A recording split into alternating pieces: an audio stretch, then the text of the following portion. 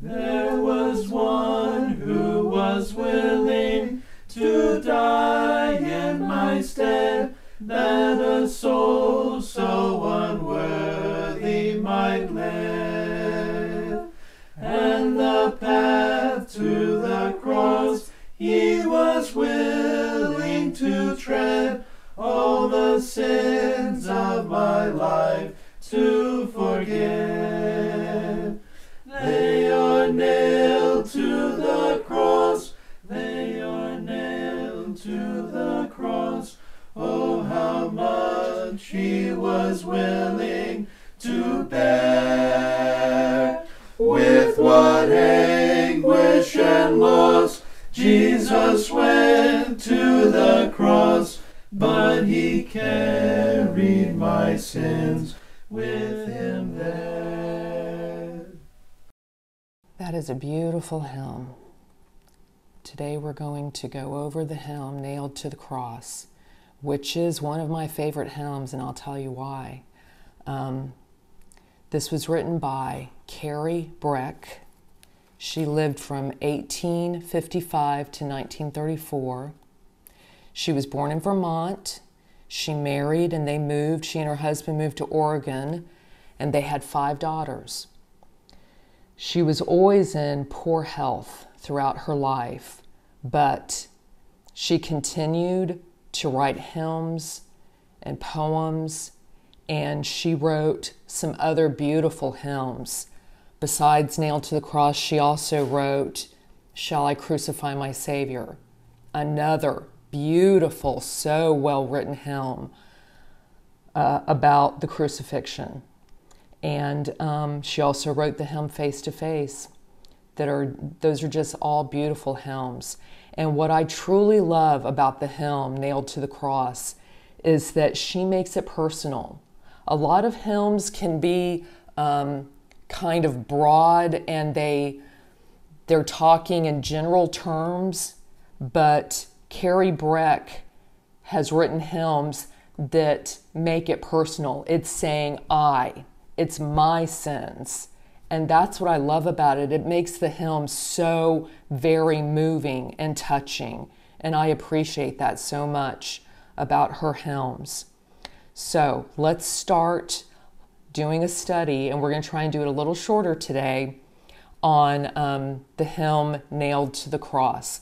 Let's first look up Colossians chapter 2, and we're going to read verses 13 and 14. Colossians 2, verse 13, and you being dead in your trespasses and the uncircumcision of your flesh, he has made alive together with him, having forgiven you all your trespasses, having wiped out the handwriting of requirements that was against us, which was contrary to us, and he has taken it out of the way, having nailed it to the cross. And so that hymn, that verse is at the top of our hymn in our book that we use, Colossians 2, 13 and 14, using that right there, having nailed it to the cross. Our sins are nailed to the cross because of what Jesus did for us. Now, the gospel accounts of Jesus' trial and scourging and his crucifixion, that all can be found in the gospel accounts, Matthew 27, chapter 27, Mark chapter 15, Luke chapter 23, and John chapter 19. And we're not going to go through all of those accounts. That's something you can study on your own. But those are each of the gospel accounts of his trial, his torture and scourging, and his crucifixion. Now let's first let's go to Isaiah 59. Isaiah 59, and we're going to read verses 1 and 2. Verse 1, behold, the Lord's hand is not shortened that it cannot save, nor his ear heavy that it cannot hear. But your iniquities have separated you from your God, and your sins has hidden his face from you so that he will not hear. So clearly right here it's telling us our sin separates us from God. Our sin separates us. And unless we take those steps that the New Testament teaches us to come back in fellowship with God, we are separated from God because of sin. And let's look up some other verses. Let's look up Romans chapter 6 and verse 23, very familiar verse. For the wages of sin is death, but the gift of God is eternal life in Christ Jesus our Lord. So sin will lead us to eternal damnation, to eternal death. If we are not obedient to the commandments that are laid out in the New Testament, it will be death. But if we obey those things that are written, the commandments that we are given, the steps we are given to obey God's word, then we can have eternal life through Jesus Christ, through Jesus, who was that perfect sacrifice. He was the perfect Lamb of God who was willing to suffer for us. Let's also read Romans 3:23, again, the book of Romans, chapter 3, verse 23. For all have sinned and fall short of the glory of God. And we've referenced that a lot. We all sin. There is no one perfect. There is no one sinless on this earth. Every human, every man and woman sins, which is what separates them from God. The only one who was sinless was Christ. And even though we try very much to be Christ-like, we are not perfect, we are not sinless, and we need the blood of Jesus. Let's go to 1 John and chapter 1, verse 8. If we say that we have no sin, we deceive ourselves, and the truth is not in us. So, here again, the New Testament is teaching us, yes, we all have sin. We can't say that we don't sin. We all sin. We are fleshly, and we all sin. Even once we're Christians, we're baptized, we've done those steps to be Christians and to be pleasing to God, we still sin because that is the nature of mankind. We sin, we will fall, we will do the things that aren't pleasing, but once we are a baptized believer, we have the opportunity to repent of what is done. But we will continue to sin. We all sin. And let's also look at 1 John chapter 2. Back in 1 John chapter 2, and this time we're going to read verses 1 and 2. My little children, these things I write to you so that you may not sin. If anyone sins, we have an advocate with the Father, Jesus Christ, the righteous. And he himself is the propitiation for our sins, and not for ours only, but also for the whole world. So here in the book of 1 John, it's telling us John is writing to them so that they can be encouraged and do the steps so maybe that they won't sin as much. But still, we're not going to be perfect. But when we do sin, we have Jesus Christ as our advocate. Now, the word propitiation, not a word I use very often, only when we're talking about Bible things, it means to gain or regain favor or goodwill. So, he is the one who goes before the Father, Jesus Christ, the Son, goes before the Father on our behalf to say, I will speak for them. I will get them to be in goodwill again when we are repentant of the things that we have done. And that is how God takes care of sin in our lives. Jesus was that perfect sacrificial lamb on the cross for us. So let's start with reading verse 1 and the hymn nailed to the cross. There was one who was willing to die in my stead, that a soul so unworthy might live, and the path to the cross he was willing to tread, all the sins of my life to forgive. And that's what I mean about this hymn. Here, beginning in just verse 1, Carrie makes it so personal, and we need to remember that. And it's so easy to think Jesus died for all of us, which he did, but he died for me, and it's my sins that put him on the cross. And so we need to remember to make it personal. And when we sing this hymn, make it personal. Think about it personally. My sins put Jesus on the cross, as though I was right there nailing those huge nails into his hands and into his feet. That's me doing that. That's you doing that, because we all are guilty of sin. So Christ died for our sins. Let's go to 1 Corinthians chapter 15 and verse 3. Here is the Apostle Paul speaking to the Corinthians. For I delivered to you first of all that which I also received, that Christ died for our sins according to the Scriptures, and that he was buried, and that he rose again the third day according to the Scriptures. So Jesus died for our sins, clearly taught by accounts in the Gospels, the Gospel accounts, and then the other apostles teach that over and over again. He is who died for our sins. Let's look at Galatians chapter 1, and we're going to read verses 3 and 4. Grace to you and peace from God the Father and our Lord Jesus Christ, who gave himself for our sins, that he might deliver us from this present evil age, according to the will of our God and Father, to whom be glory forever and ever. Amen. Again, here in the book of Galatians, Paul, the apostle, again, writing to them, teaching them Jesus Christ gave himself for our sins.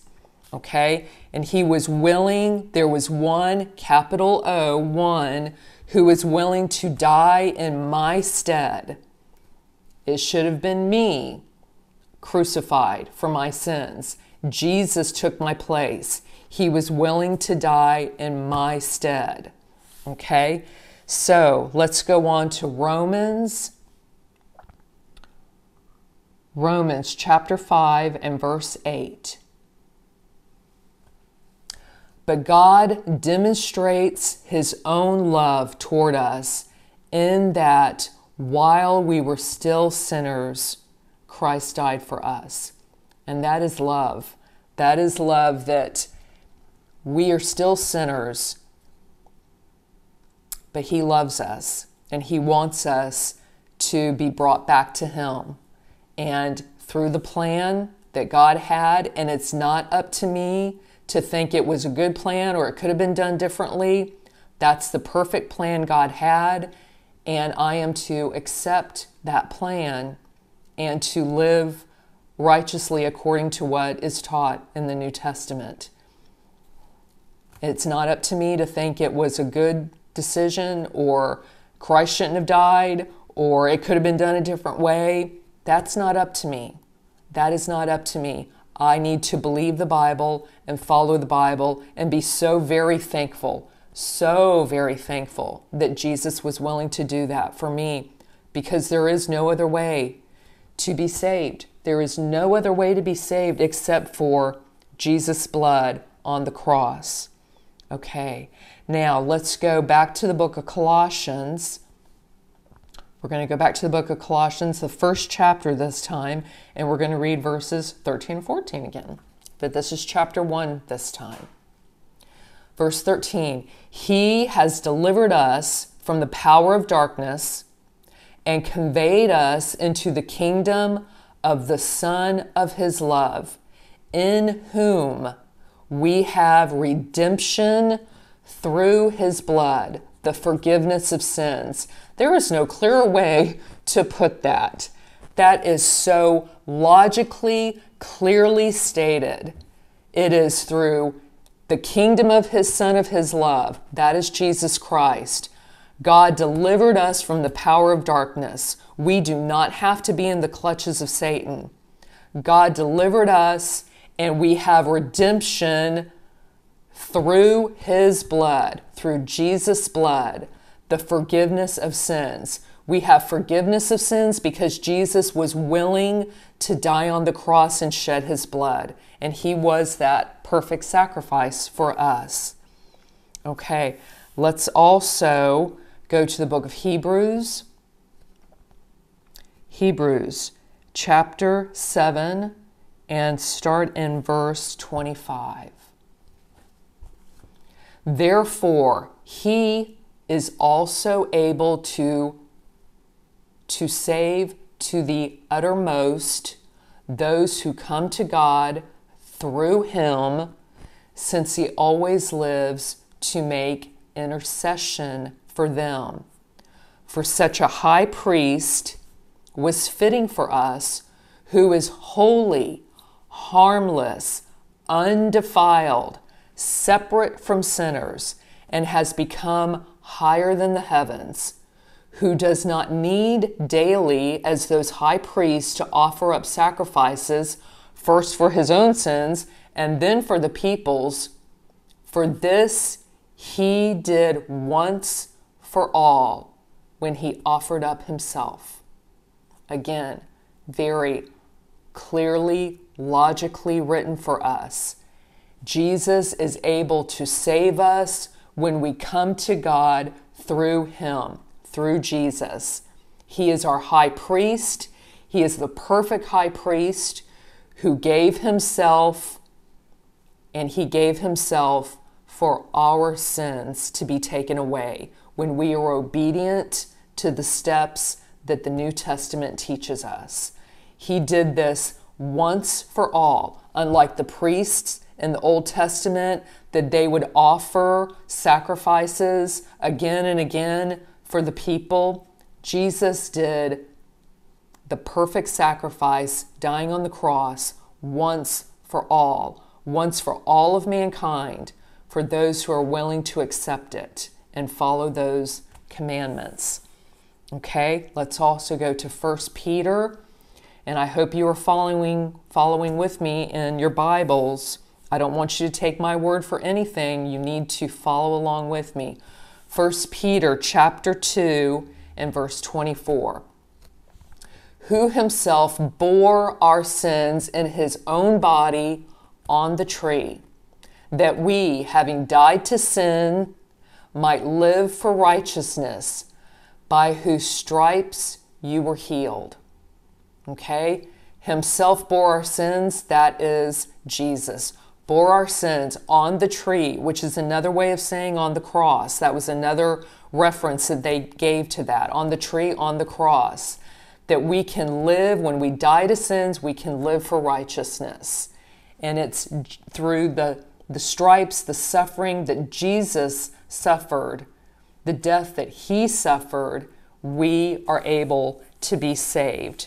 Okay? Let's also go to Revelation, the book of Revelation, chapter 1 and verse 5. And from Jesus Christ, the faithful witness, the firstborn from the dead, and the ruler over the kings of the earth, to him who loved us and washed us from our sins in his own blood. Again, you can't misunderstand that. When you continue to read the verses, the chapters, the books in the New Testament, again, the teaching is the same. There is no contradicting. He loves us. He loved us so much, he gave his life for us. He washes our sins away in his own blood. So let's also learn about how Christ's blood forgives us. Let's go to Ephesians. We talked about how he died for our sins and he gave his blood for our sins. Let's talk about how that blood forgives us. Let's look at the book of Ephesians, chapter 1 and verse 7. In him we have redemption through his blood, the forgiveness of sins, according to the riches of his grace. The forgiveness of sins because of his blood which was shed on the cross. Let's also go to Ephesians chapter 2 and verse 13. But now in Christ Jesus, you who were once, But now in Christ Jesus, you who once were far off have been brought near by the blood of Christ. Same teaching. Jesus' blood is what forgives us of our sins and brings us back in fellowship with God and with Jesus. Let's go back to the book of Hebrews. Hebrews chapter 9 and verse 13 and 14. For if the blood of bulls and goats and the ashes of a heifer, sprinkling the unclean, sanctifies for the purifying of the flesh, how much more shall the blood of Christ, who through the eternal Spirit offered himself without spot to God, cleanse your conscience from dead works to serve the living God. Here the Hebrews writer is making the comparison of the sacrifices that were given before by God's people and the sacrifice that is given by Jesus, the sacrifice on the cross by Jesus. Okay, let's also look at verse 22. Okay, still Hebrews chapter 9, verse 22. And according to the law, almost all things are purified with blood. Without the shedding of blood, there is no remission. And the word remission is forgiveness. So without the shedding of blood, there is no remission. There is no forgiveness. Jesus willingly went to the cross to forgive us of our sins. And again, I'm saying this over and over again so it is clearly understood. It is not that you just believe and that is the end of it. You believe and you take those steps. You hear the word, you believe the word, you repent and change the life that you had before. You are willing to confess that you believe that Jesus is the Son of God. And you believe the Bible and all of the teaching of the Bible, and you are willing to be baptized, completely immersed in water, which is the way that God prescribed for us to be saved. We are baptized in water. We come up a new person. We come up a new creature, as the New Testament tells us, and we are members of His church. God adds us to His church. We cannot just believe and that's the end of it. We need to believe. We absolutely need to believe, but we also need to take the other steps that are written down for us, very understandable in the New Testament. Okay? Now, let's read verse 2. He is tender and loving and patient with me while He cleanses my heart of its dross. But there's no condemnation. I know I am free, for my sins have been nailed to the cross. Okay, there again, she makes it personal. My sins are nailed to the cross.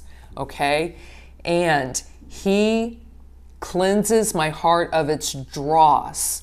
Now, the word dross means any waste or any impurities in something. He's cleansing our heart of the impurities of sin in our heart. He's cleansing that, and he's making us a new creature and a Christian, that we need to serve God and be as righteous as we can be, and to not live according to the flesh.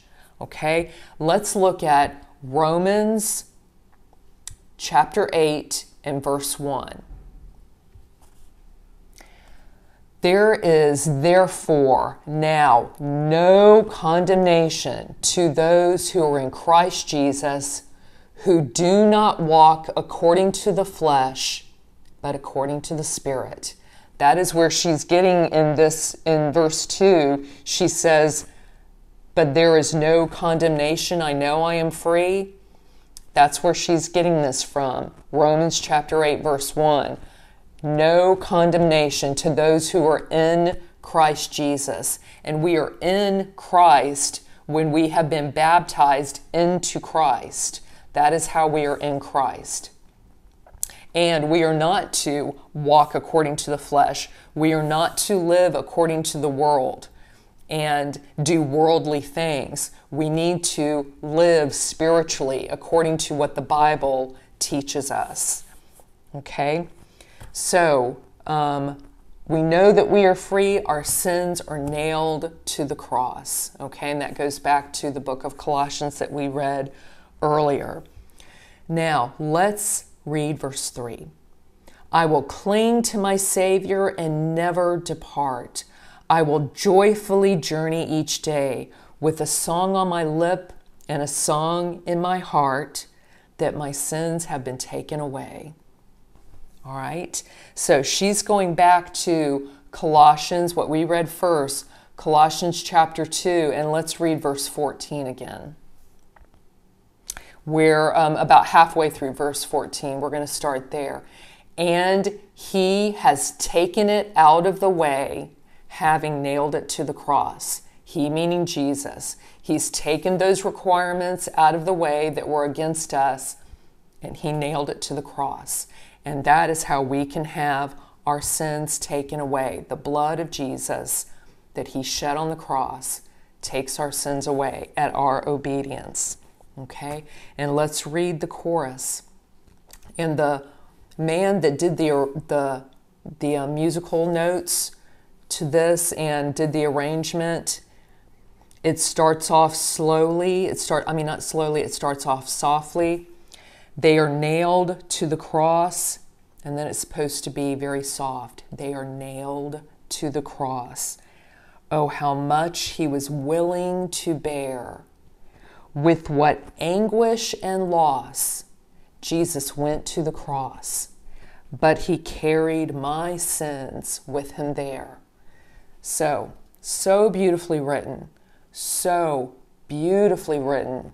It's one of those hymns that really, I don't want to say tugs, it really pierces your heart. It cuts down inside of you and just makes you so thankful for what Jesus did for us. And that's what hymns are supposed to do. They are supposed to move us and touch us and help encourage each other, and that we are encouraged and we're willing to go on and remember the things that Jesus did for us. And this is the crucial part in history. William has done lessons on this. Everything from Genesis, everything from the creation until Jesus dies on the cross. And then from then on, everything forward looks back to the cross. So from creation to the cross, there were prophecies leading to that happening. And that is the pivotal point in history where Jesus is crucified on the cross. It is the most important point in history. And then we, looking back to the cross, so thankful that he did that for us, and that we will have a way to have eternal life. When our life is over, we can have eternal life in heaven with God and with Jesus. And so thankful that he was willing to do that for us. So I tried to make the class a little shorter today, although this hymn is so dear to me. It is one of my absolute favorite hymns. She was a wonderful, very, even though they said she didn't have a lot of education, and she was I say simple housewife, and I don't mean that derogatory. I mean, that was what she did all of her life. She was a housewife and a mother out in the country of Oregon, and that was what she did with her life. But she also was brilliant enough to write these beautiful hymns that we still sing today. And I hope it is a hymn that you will do some more study on, and study the gospel accounts of Jesus' trial and the suffering he went through, the crucifixion. And let's remember that Nailed to the Cross is a good hymn to center our minds on the Lord's Supper on a Lord's Day during worship, which is a good thing. We need to center our minds when it's time for that. But it's also a hymn we can think about anytime. And let's remember that we are doing the class Singing with the Understanding, and to make sure that we are not just singing flippantly or without thought. We need to understand what the words are when we sing them. So thank you for joining me today. I really appreciate it. I ask that you please like our channel, like the YouTube channel, like the Facebook, and please share these lessons with others. Try to keep it short today, but very poignant, very important hymn. Thank you for being with me today, and I'll see you next time.